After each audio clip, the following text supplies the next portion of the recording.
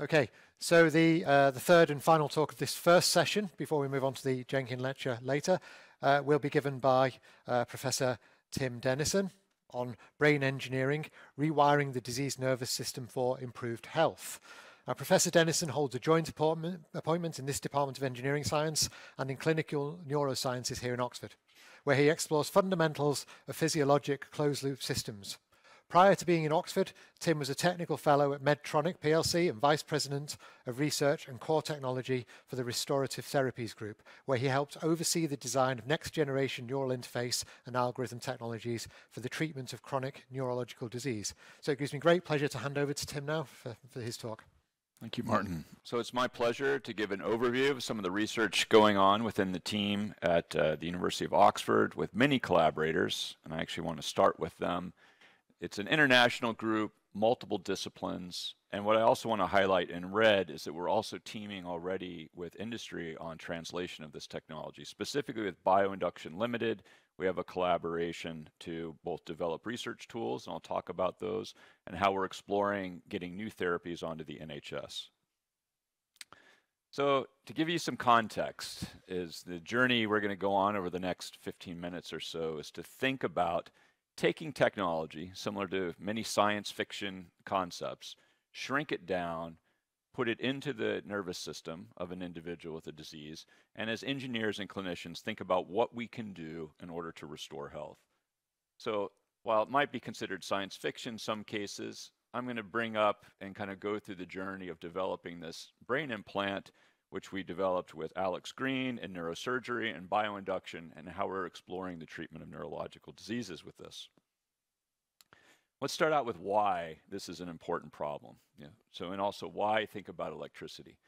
This is a snapshot of the burden and opportunity of brain disorders just in the EU alone. And so the top row represents the number of people suffering on the orders of millions to tens of millions per year. The middle row is the aggregate economic cost for one of those individuals, and of course the final row is the net product. And so we can see these disease states are actually costing economically on the order of hundreds of billions of euros per year, not to mention, of course, the personal and family costs. So we're making progress in the areas of Parkinson's and epilepsy devices, but what we want to do is think about how we can make these devices more effective, and also how we might be able to expand into other areas that are even representing burdens an order of magnitude greater. First thing that might come to mind as an engineer is why not pharma? Why not just looking to pharmaceuticals? Well, pharma's been struggling of late. This is a review in Nature Discovery, thinking about the efficiency of how much it how many drugs are released for every $1 billion of US investment. So note that the y-axis is actually logarithmic and the x-axis in time is linear, and you can see there's a drop-off as a straight line, and they've actually dubbed this as Eroom's law, which, as a little hint on the arrow, is Moore's law spelled backwards. And so, this is to contrast the evolution of, semiconductors and the integration we've been able to see over the last several decades. And for the students, I kind of take a chip from my friends at IMEC, and this is the year I was born, and this is how it has scaled down, kind of applying Moore's law as technologies have improved. And we note 2014 they stopped, and that's not because there was no more innovation, it's because it would no longer fit on a pixel on the screen. And so we start to think about the practical application. Have we seen this actually in technology and medicine? And of course we have. The cardiac pacemaker is an excellent example of this, where in the late 50s, Earl Bakken, the founder of the company I worked with, built the first transistorized pacemaker, modifying a metronome circuit for music and turning it into the world's first battery-powered pacemaker. And then riding the technology curve of materials, energy sources, and of course semiconductors, we've been able to evolve that to today, where basically a 10-year cardiac pacemaker is about the size of your pinky finger and is placed through a venous access through your leg. Now, in addition, it's not just the circuitry, it's also thinking about the entire ecosystem of what's involved to make a successful device. And that's something I want to reinforce, especially for those of you who are through the B2 sequence at engineering science, it's not just that we had a clinical necessity and the science worked and we could build a circuit. We also have to think very carefully about the economics, the workflow of our clinicians and how they can actually deploy this technology, and also the regulatory pathway. And so this is something within our team we're constantly thinking about, developing the new technologies to make sure we're taking all of these considerations into account. So where are we today with brain implants? As I was saying, Parkinson's disease and tremor is the most successful in my space. This is a gentleman with intention tremor. He has a brain device in his head. On the left, the device is actually turned off. You can see his baseline tremor, and on the right, his device is turned on. And on average, in blinded studies, you see about a 30% improvement, oftentimes up to a 50% improvement in essential tremor. But we can see there's still residual side effects, and we're limited in what we can do in that we have, if we just keep turning up the electricity, turning up the amplitude, we'll actually start to create additional side effects such as speech defects and the feeling of tingling, paresthesia, which are undesirable. So there's still work to be done, both within the established therapies, but also thinking about expanding them outwards. But how did we even get to the implant that I just demonstrated? That was really relying on a reuse of technology. So this is an X-ray from a subject with a DBS stimulator, where basically a cardiac pacemaker-like device is implanted in the chest, and instead of the wires routing into the heart, they're routed into electrodes that are placed by a neurosurgeon deep into a brain target. Now, this was mentally replacing a technique where they would do an RF lesion, so basically destroy the brain circuit. And so they called it the electricity pulses that we're providing a reversible lesion. And the issue with that is that it really anchored the mindset of how people were developing technology. Lesions are static. So they were thinking very static about just turning a device on, having it running the same way 24 hours a day, 7 days a week. So currently what's happening in the field is this shift of mindset and going from RF lesions and a static mindset to really thinking about the devices we build as essentially a brain coprocessor.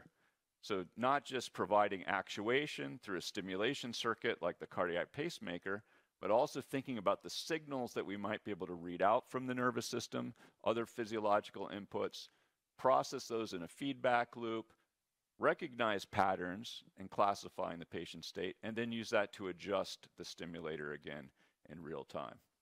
And of course, we are consistently learning. We want to basically explore the neuroscience and say what is working, what is not working, and use that as an additional pathway for innovation.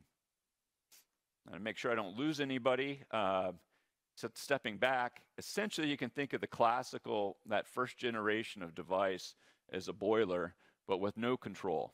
It was kind of fixed at a certain BTU output, didn't matter what the weather was, didn't matter if the windows were open. And what we're looking for are those analogs of measuring sensor input, such as temperature, and then using that to control the device so we get more of a real-time optimized physiological output from the device.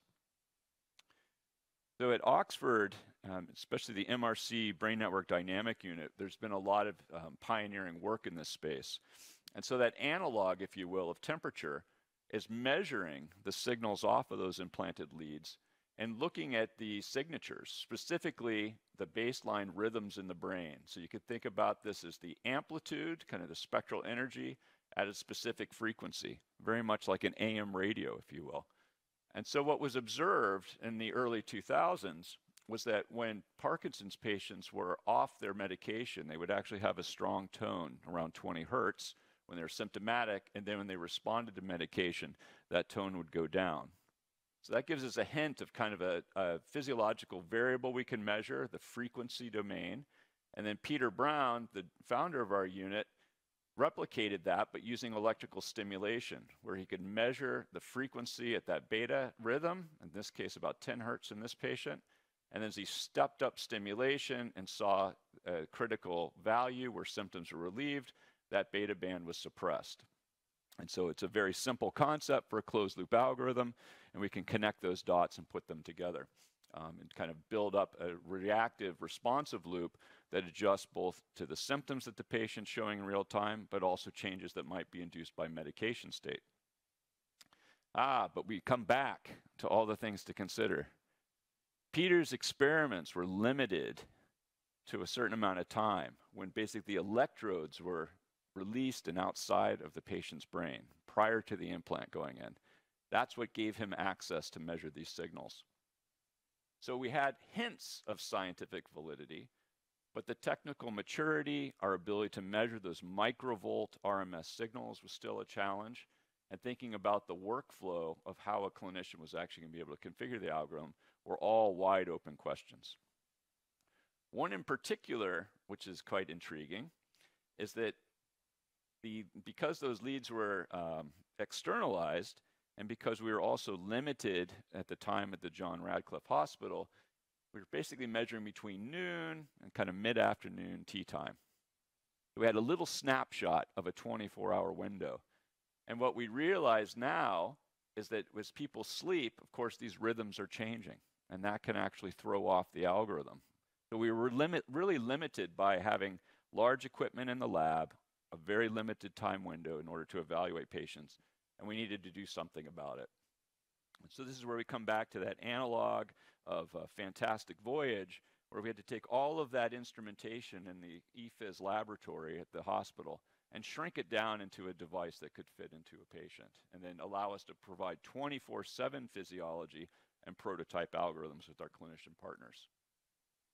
So this is the collaboration. As I say, it can be challenging as academics to go out and build an implantable class 3 high-risk medical device. And so that's sometimes best done in collaboration with an industry partner, and that's bioinduction. They're the only certified manufacturer of active medical devices currently in the UK. And they have a baseline device which sits in the cranium in a little pocket, and we can place electrodes then deep into different brain targets. What we've worked with them and with other academic collaborators over the last 4 years is building what we call the DyNeuMo research system. And so this provides sensors, wakes up sensors such as accelerometers, can measure bioelectrical signals in the presence of stimulation, as well as explore circadian patterns and other rhythms.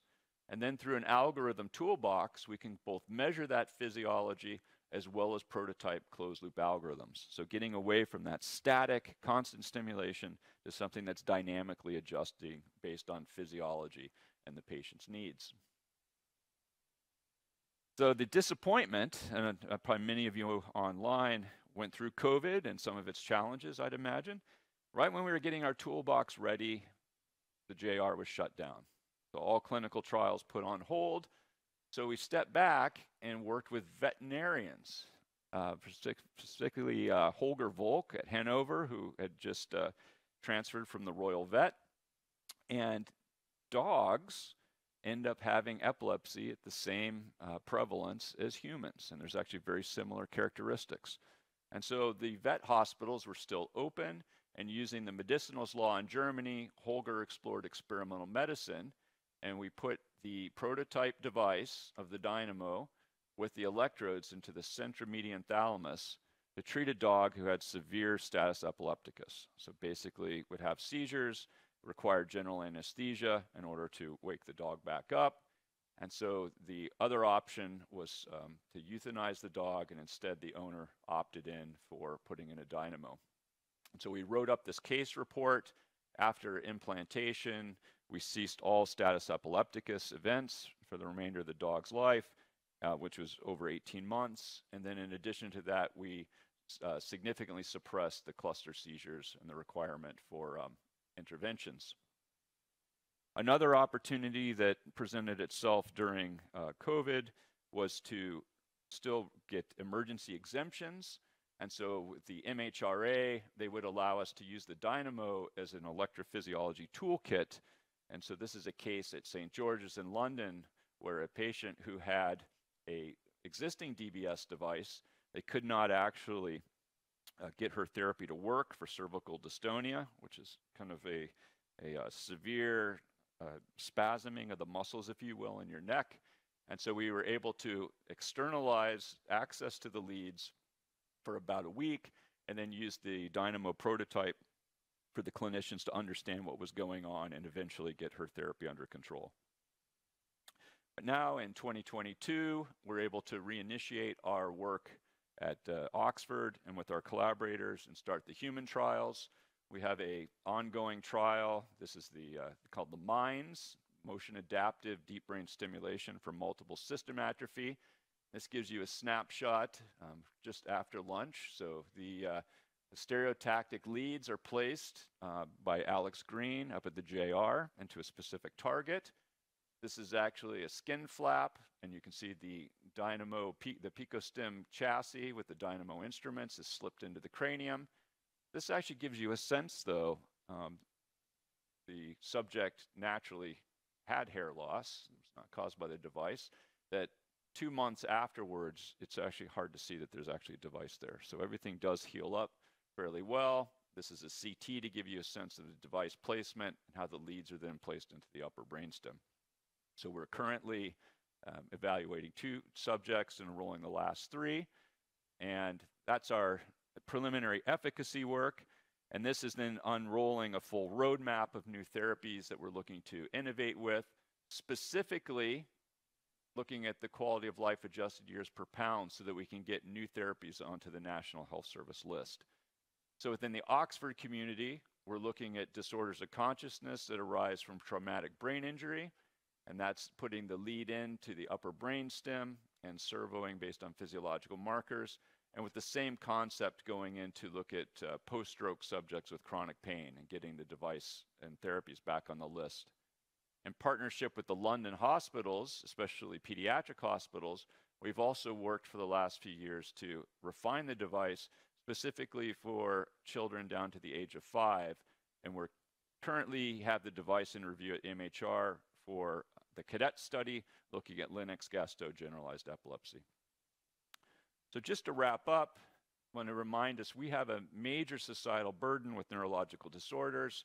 We're just starting to make inroads in the areas of Parkinson's disease and epilepsy, but we've hit hurdles both in terms of the clinical neuroscience and some of the translation, taking a page from what someone might call science fiction, but our opportunity to shrink technologies down, get them into the nervous system and do chronic clinical neuroscience and prototyping with devices such as the Picostim DyNeuMo.